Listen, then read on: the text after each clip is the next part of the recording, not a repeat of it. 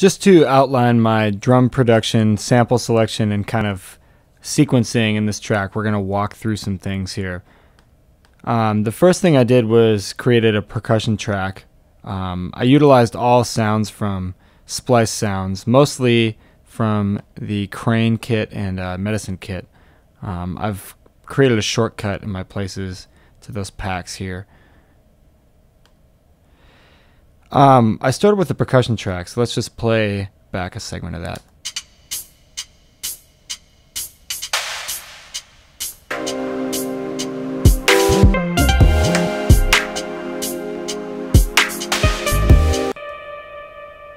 There's another sampled percussion track here, which we're actually going to get to in a later video.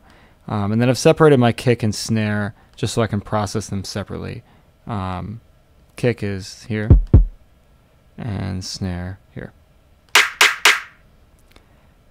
So I've done a little bit of mixing with these two. You can see some plugins on the end of them. I'm actually going to cover that in the next part, in part 3. Right now we're just going to talk about sample selection. So when I'm selecting samples, I try to find a great kick and snare sample to start with, and then something that resembles a hi-hat. I'm always thinking about a drum set, the main 3 things that I use: kick, snare, and hi-hat. So in this, I kind of have this constant hi-hat pattern going. This guy right here. And then in addition to that, I have some kind of accenting percussion sounds, some of which I've affected or maybe sent to a reverb. You can check it out in the session. Mostly similar sounds, but kind of creating this palette of percussive sounds that I can decorate the main hi-hat pattern with. And that's what I want to emphasize, is I always have kind of a main hi-hat pattern. If you stripped everything else away, and you can see I even have actually muted some parts that I originally had in here. You can strip things back and then still have kind of a core groove underneath everything.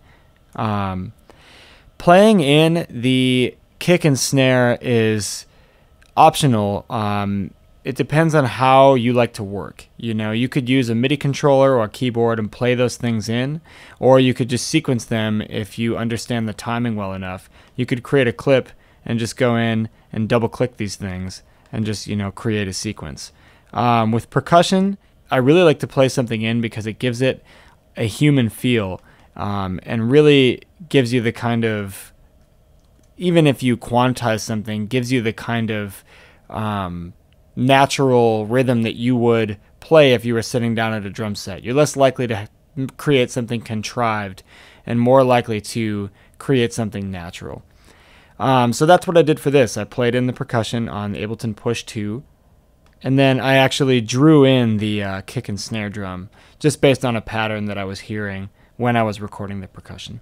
Everything else on the track is kind of a different variation of that groove, keeping a similar kind of underlying feel going throughout the track, but then creating variations of that for each section.